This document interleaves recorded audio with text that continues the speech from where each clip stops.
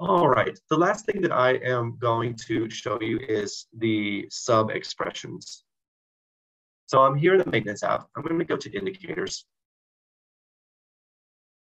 And I'm going to just click on an indicator that I had made previously, just to show you what this looks like. So I'm going to scroll down to the numerator. I'm not going to go over how to make an indicator here for the sake of time, but I'm just going to go to the numerator. And for those of you who do know how to make indicators, then this hopefully will make a lot of sense to you. And you can see here that I've typed sub-expression, and then I've nested it within an if statement. And essentially what this is being translated is, it's showing me, it's counting all of the facilities or all of the org units in which we have an inpatient malaria cases is greater than 10.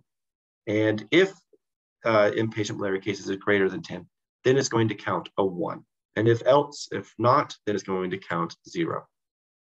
And so in the release notes, we have links to some fairly thorough documentation on this and its limitations.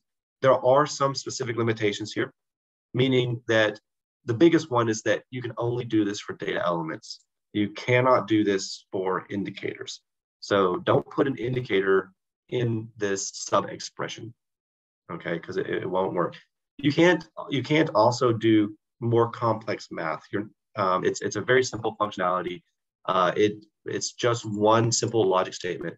So you won't be able to do like addition or multiplication or division within this expression. It simply won't work right now. We are continuing to explore ways to improve the functionality, expand it. There are some potential pathways there, but it's not available yet. So in this first release of this functionality, you have to just make it very simple logic statements like is equal to, less than, greater than, that kind of thing.